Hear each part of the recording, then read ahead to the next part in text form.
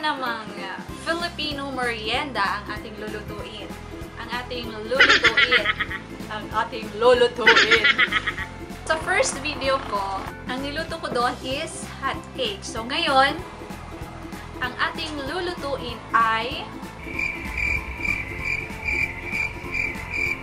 puto cheese. Puto cheese. Puto cheese. Yes, puto cheese. Dahil quarantine time pa din, actually, today is the third day of GCQ. Kaya naisip ko na magluto ulit ng merienda para sa amin ko. So, tara, kailangan natin i-ready ang mga ingredients at magsisimula na tayong magluto. So here's what we need. 2 cups of flour, 4 pieces of eggs, 1 cup of sugar, 1 cup of powdered milk, 1 cup of cold water, 3 tablespoons of melted butter, 3 teaspoons of vanilla, and 3 teaspoons of baking powder. So magsisimula na tayong mag-mix ng ating mga ingredients. First, haluin natin ang sugar and flour sa ating mixing bowl.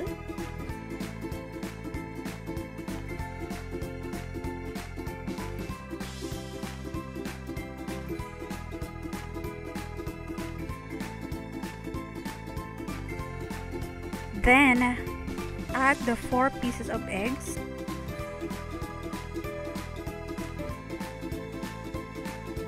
Next is the 1 cup of powdered milk. Add the cold water.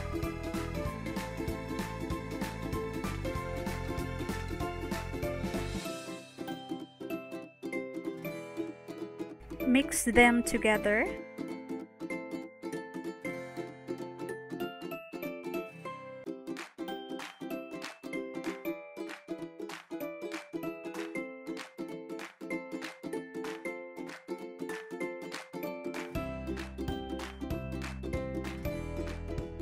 Next, add the baking powder. Then again, mix it. At kapag nasiguro na natin na halo na natin ng mabuti ang mga ingredients, syempre ilalagay natin siya sa puto cheese molds or puto cheese cup.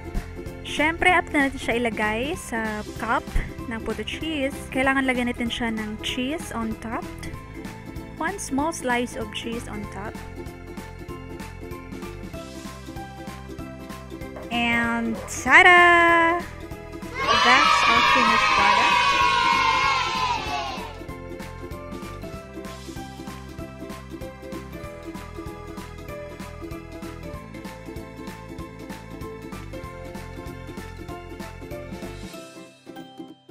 At syempre, hindi natin kakalimutan kung ano ang mga naging reaksyon ng mga tumikim nito. Ang aking cutie pie na pamangkin.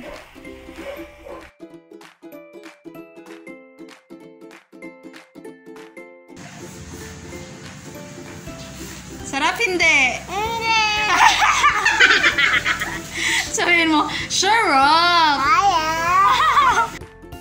A few moments later. Sarap hindi? Hindi! Sabihin, sarap! Eventually. Sarap hindi!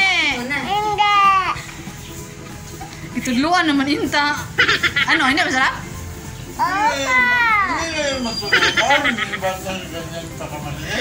Gano'n ako, gano'n.